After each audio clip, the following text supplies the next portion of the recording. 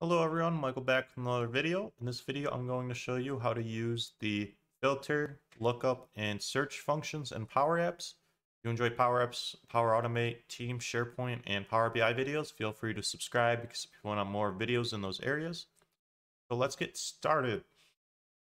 So right now I am in my marketing Power App and I'm connected to my marketing SharePoint and I'm going to be using the employee data SharePoint list. To use the filter, search, and lookup functions. First, we'll just connect the data sources. If you don't know how to do that, you go over here, click on the left-hand side, the data, add data. I want to do SharePoint. So SharePoint sites. No, not this one. This one, SharePoint. That one's looking at the Dataverse. I'm using SharePoint Online. So I'll just use my connection. And we're using the marketing SharePoint and the employee data. So if you're using more than one data source, so if you're using multiple lists, you can go ahead and check mark more and it'll import all of those. I'm just using the employee data. All right, so now we're able to use all this data in this SharePoint list. And I'll be filtering, doing lookups and searches on it. So let's go ahead and insert a data table. This is probably like the best to show you guys how the functions work. So once you insert the data table, it'll ask you what data source are you looking at. I'm going to do the employee data. And let's just go ahead and move this down here. We'll drag it down.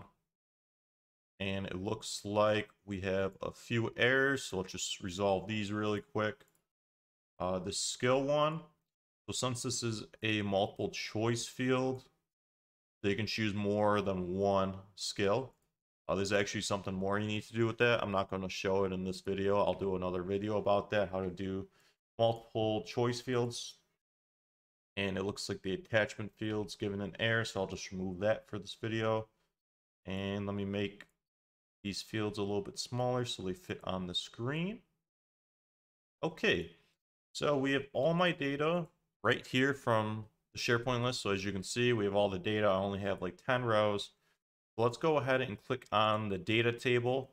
So at the top left, you have the items. So it's looking for all the items in the employee data list. There's nothing filtered, searched, or looked up on this. It's just showing all the raw data. So to do a filter on this one, so a filter will return all the results that match the criteria you put in the formula. So let's go ahead and we will remove that. And as you can see, the table doesn't know what's going on. That's fine. So in the top bar up here, let's just go ahead and do a filter. So next, it's going to ask you for the data source. So we are working with the employee data SharePoint list. So that's just going to be employee data in single quotes. So if you have a space in the SharePoint name, you need to put it in single quotes. If you don't have a space, you don't need to put single quotes. That's just to contain the string. So next it's going to ask you, what do you want to filter by, the logical test. So we'll just do something simple as an example. So this is the title field right here, the first name. So let's just do title equals, and I think there's an Alexa in there. And this needs to be a string, so that needs to go in double quotes. So if I just put this in and close it with single parentheses, there you go. It's going to return all the results with Alexa in there. So let's go ahead and do something a little more that will return more than one result. So this is a choice field. You can only choose one for the job title. If you're doing multiple selections, that's a little more trickier, but we're just going to stay with the a single choice field. So let's go ahead and do a filter on that field. So let's go ahead and do, it was job title. So job title, and since this is a choice field, you got to do dot value to get the value out of the choice field. And we'll just do equals software developer. So if I close that out, it's going to give me all the software developers. And you can do a few different logical tests. So if I want to do like another formula is starts with, so we can do starts with, and then it's looking for what do you want to filter, the column name. So we'll just do job title dot value, and the next thing it's asking for is software. So if I did that and close it up, that logical test is going to look for all the job titles that start with software. And I have 2 software developers. So that's filtering pretty much. And let's just go ahead and do a combo box. So you're probably not going to have like specific formula where you're just doing equals to a first name.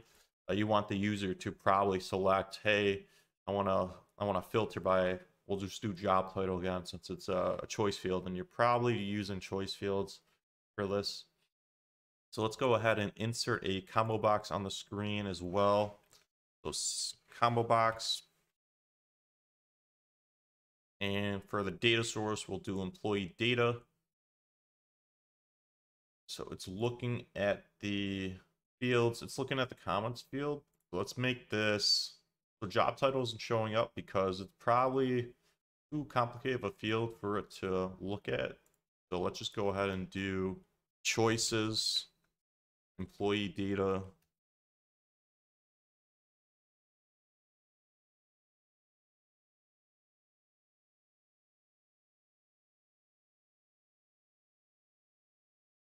Okay, there we go.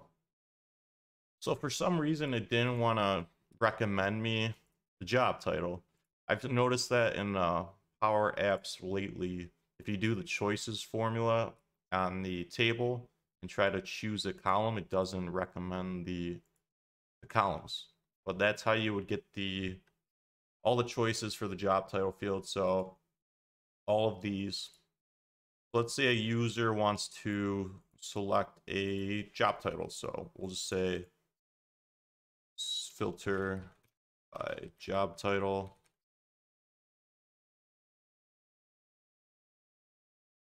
Okay, so a user would go in and select something. So let's go ahead and make this combo box a single selection because we don't want to allow multiple selections. We'll just do a single selection for now. Say they chose, I want to show all the data analysis. So right now the data table is not hooked up to the combo box. So let's go ahead and make that happen. So go back and click on the data table, go to your items, and add the filter, parentheses, your data table, which is the employee data in my case. And then I want to do, for the logical test, the combo box name. So that's combo box 1. So combo box 1 dot selected.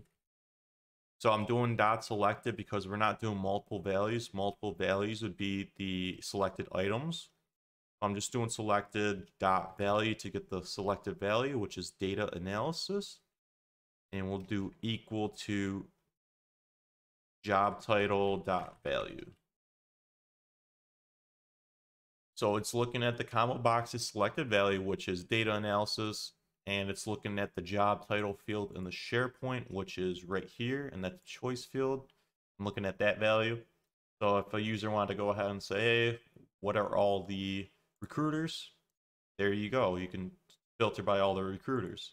Investigators, clerk, database man, and software developers. So that's how you do filter. The filter returns multiple results as long as the logical statement is true. Let's go ahead and do a lookup. So the difference between a lookup and a filter is the lookup will only return one result, the first result actually in your data table. So it's not going to return multiple results. It's only looking for one. So if I did lookup right here, it only returns one result. But if I did the filter, it returns 2 results, and that's because the lookup is only going to look at your SharePoint list and say, hey, I'm only looking for one result, the software developer, and the first software developer in my list is Joe Smith. So that's the difference between lookup and filtering. Depending on how you want to do it, it's up to you if you only want to return one result. Usually, if you have a bunch of unique values in the SharePoint list, you can do a lookup.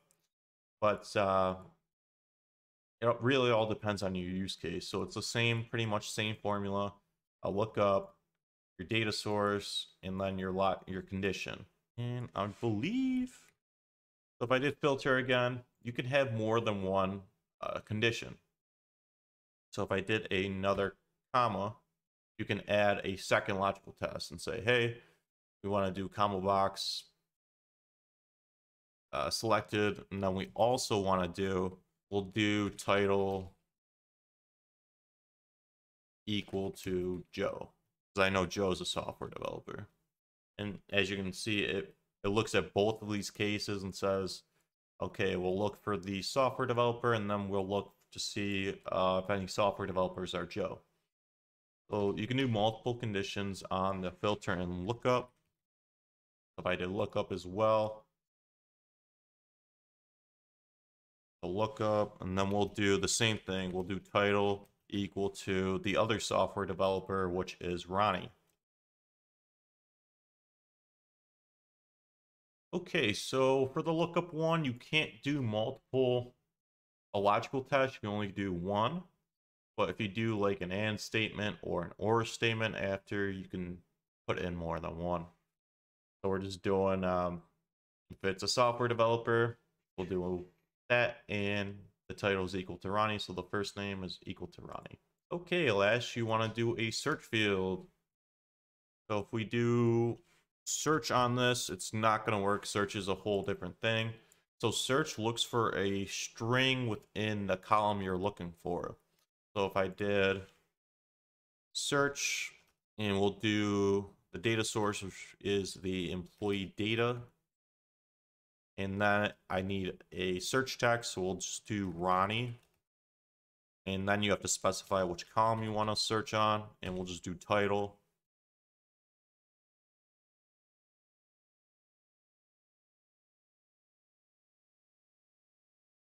And for the column, it looks like you have to put it in double quotes. So it's search the employee data field for Ronnie on the title column.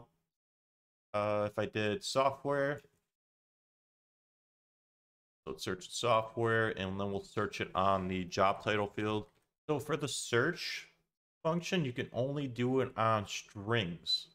So I tried doing it on the job title field, but this is a choice column. And choice columns are stored as records in powerapps. So I wasn't able to do it. So you have to do it in double quotes, the column field that you want to search on. I don't really use searches too much. I really haven't found them too beneficial. If I wanted to do this, I would just do a filter. But if you want to search like a string within a string, so I want to search like Mark in the first name field, which is title, I can do that.